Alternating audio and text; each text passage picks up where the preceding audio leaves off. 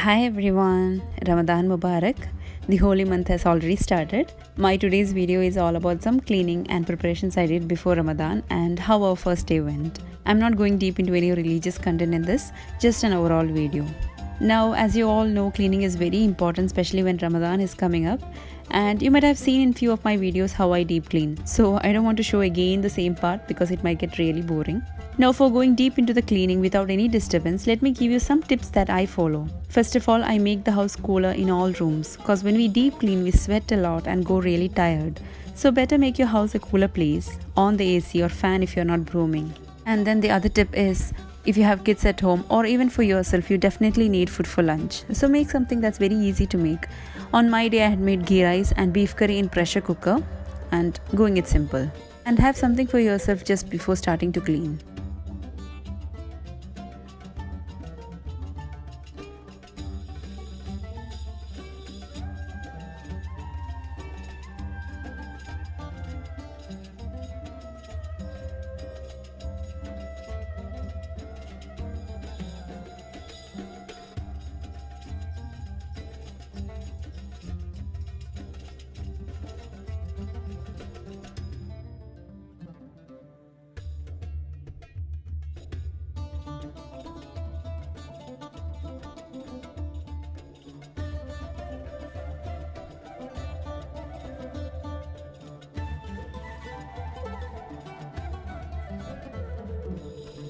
If you have your spouse or kids or any other members at home, share the work.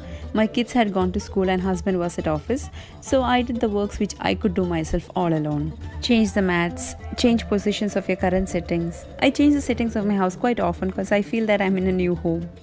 Moreover, you can remove all the dust that's under your bed or sofa if you change the location at least once in 2 or 3 weeks.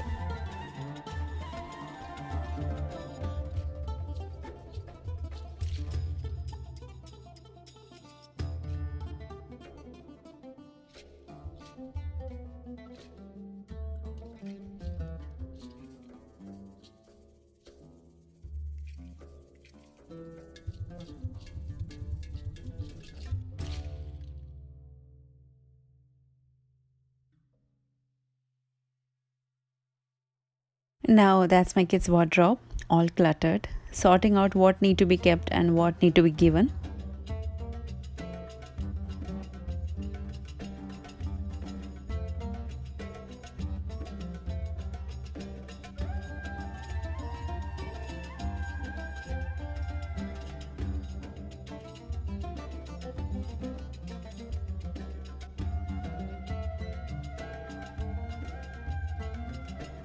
Cleaning their toys and basket. I always tend to forget this part, but it's very important to clean it well since your kids can be infected from this.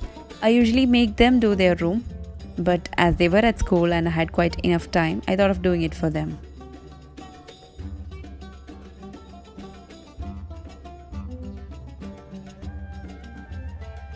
A big bunch of waste and 2 packets for charity. Changing the sheets. Let me show you a tip. If your sheet is quite big enough, tie both the ends under the bed. This helps the sheet stay in place. Or else go for fitted sheets. That's what we use for our master room.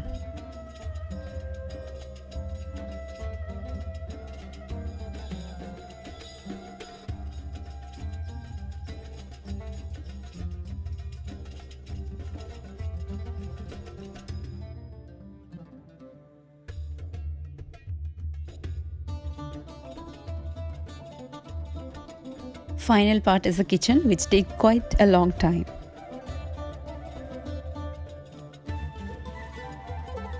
I clean my gas stove with Jif and a little of washing liquid. And then scrub with steel scrubber.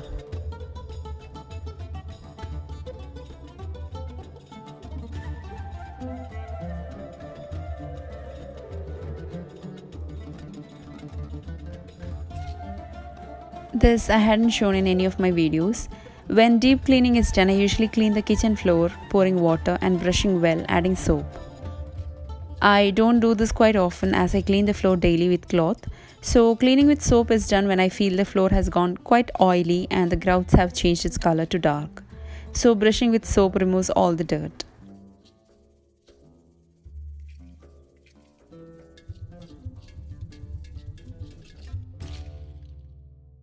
Then for suhoor I had planned to make appam or neer dosa and chutney.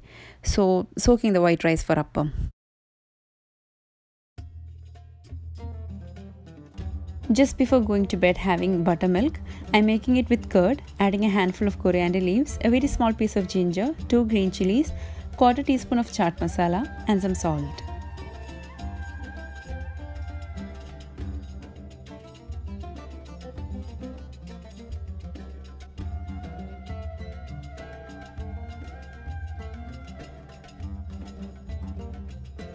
My Rehan was also ready for fasting.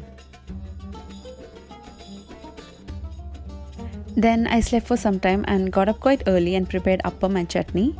I had shown how to prepare appam in my previous videos. Check the link above or below in my description.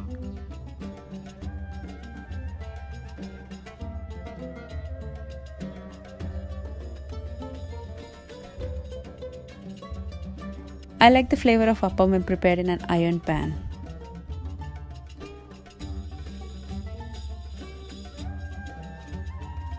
Meanwhile, making a simple chutney, grinding coconut, coriander leaves, green chillies and a small piece of ginger along with some warm water.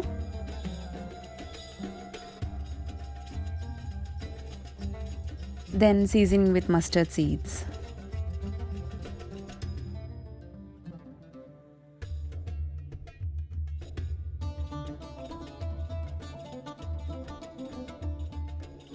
I had some curry left over from the previous day, just boiling it to have it with appam.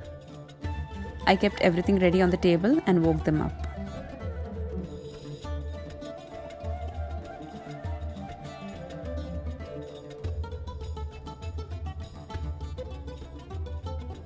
Having a banana first.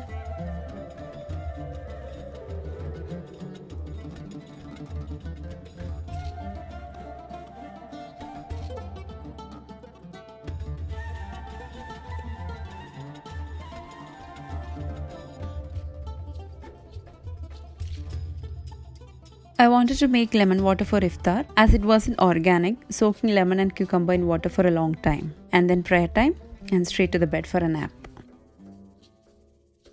Then I woke up at 10:30 in the morning.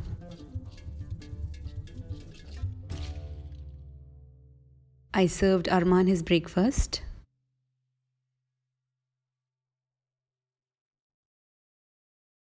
Slicing the cucumber and lemon for lemon water. Add it to a jug full of water and just a mix. Then straight into the refrigerator.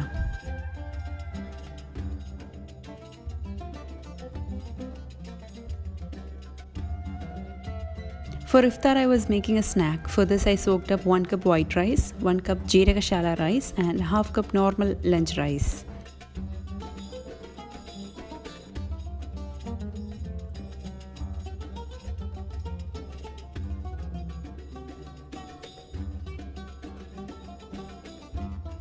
Then moved on to cleaning the vessels that I had after the suhoor.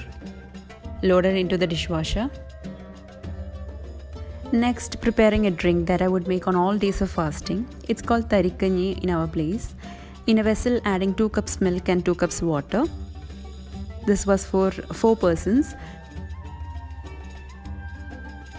Now for 1 glass of the drink, 1 tablespoon of semolina is required. So here adding 4 tablespoons. Then a pinch of salt, less than ¼ teaspoon.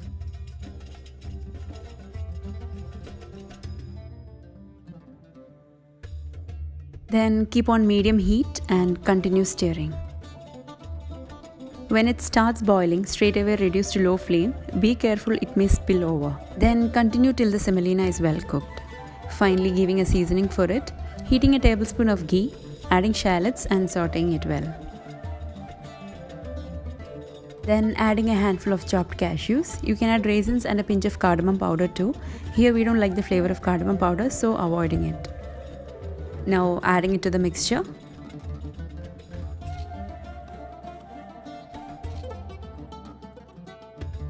Then adding 2 tablespoons of sugar. You can add more or less according to your taste buds.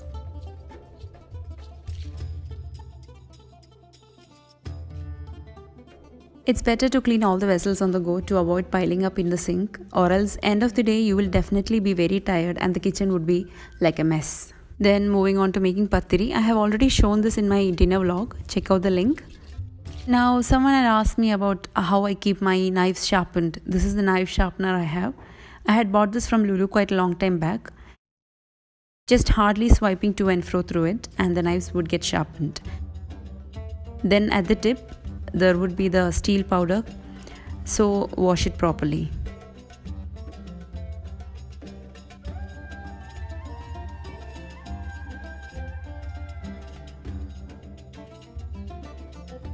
Then making a simple chicken curry that goes very well with the pathiri. Into a pressure cooker, add 2 or 3 tablespoons of coconut oil. Then firstly adding the ginger garlic and green chilli paste. Add a glug of water so that it doesn't stick to the bottom. Sauteing it well till the raw smell goes. Adding onions, mix till soft. Then add cleaned chicken pieces. This is 1 kg chicken. Then adding 2 medium-sized chopped tomatoes. Add salt, 1 teaspoon turmeric powder, 1½ tablespoon of coriander powder, half teaspoon garam masala powder, quarter teaspoon fennel seed powder, quarter teaspoon black pepper powder. Mix well.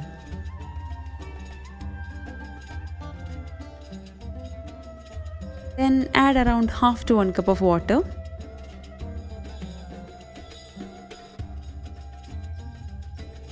Cover and keep on medium flame and off it after the first whistle. Next, move on to kneading the pathiri dough.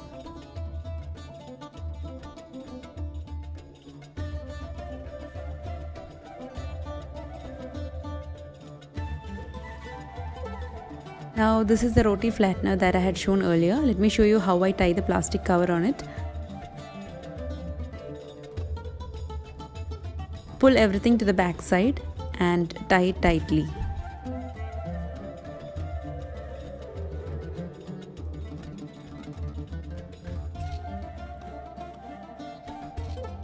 Same way onto the other side.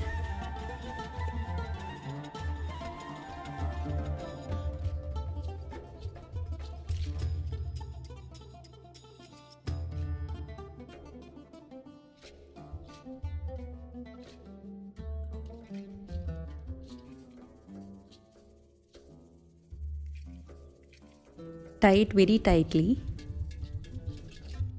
and that's how it is.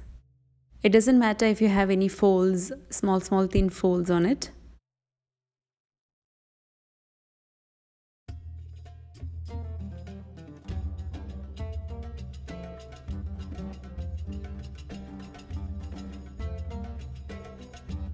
Just covering the pathiri so that it doesn't dry out.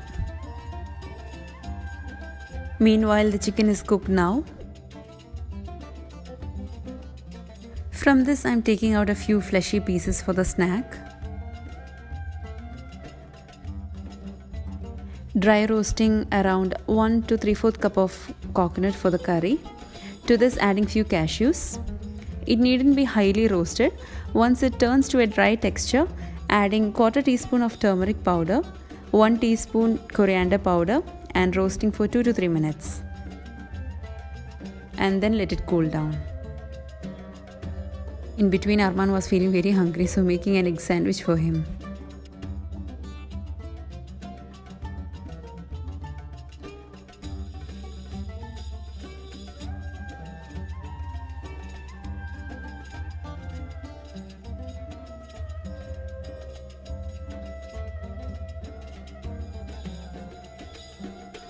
Then back to the kitchen, grinding the coconut with little water first, and then instead of chopping, I added a handful of coriander leaves to the mixture and grinding it again, adding some more water.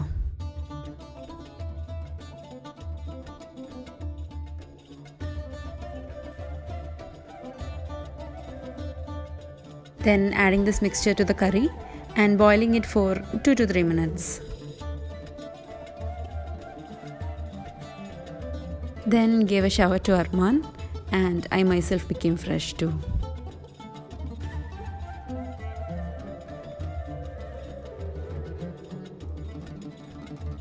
Meanwhile, my husband had come from office and helped me in cooking the pathiris.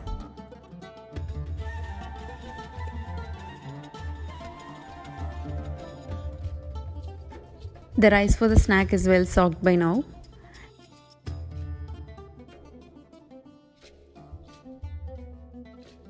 Grinding in a mixer, adding half cup coconut, 1 teaspoon cumin seeds, 1 teaspoon fennel seeds and a few shallots, then adding some water. It should be a semi-thick consistency, neither too thick nor too thin. Adding some salt and mix.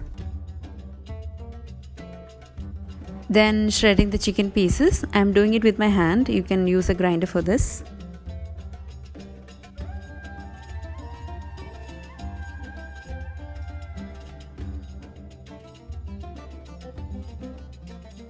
I have chopped up a large onion, 2 green chillies and a handful of coriander leaves. Now into a kadai, sauteing the onions and green chillies in some coconut oil.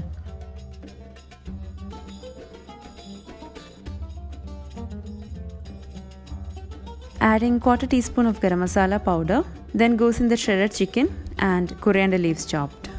Mix well, adding some salt.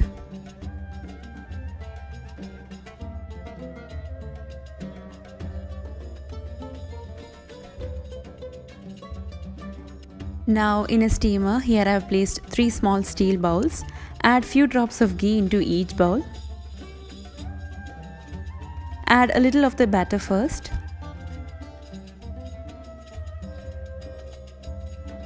Then some chicken masala. On top again add little batter just to cover the chicken. Add half teaspoon of ghee on top of each one and steam for 10 minutes.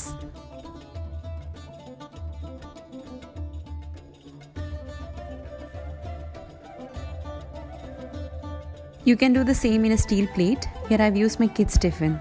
Spread ghee first, then 2 big spoons of the batter, then some masala. Now cover and let it steam for 3 to 4 minutes. Then open, add a spoon of ghee on top, adding 2-3 spoons of the batter again, then the masala and covering the top with some batter. Finally adding 2 teaspoons of ghee. Cover and steam for 15 minutes. Always take it out from the bowl or the steel plate after it has completely cooled down, or else it will be very sticky and won't come out in good shape. Meanwhile, husband helping in cutting the fruits.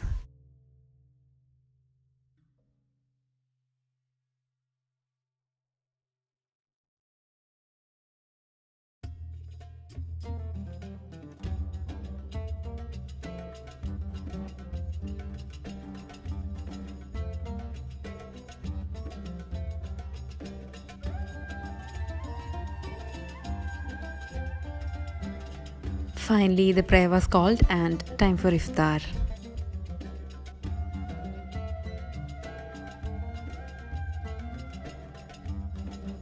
As we had a lot of fruits and had snacks, we had our dinner very late.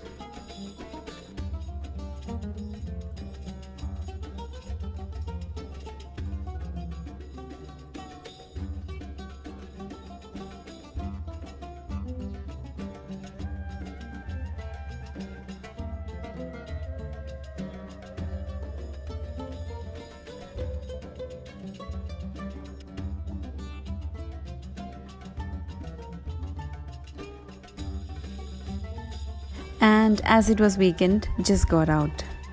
So that's for my day's video, dears. Do let me know how it went for you all. Thank you for watching. Would come with more vlogs and more recipes. Until then, stay blessed, take care, bye bye, Assalamu alaikum.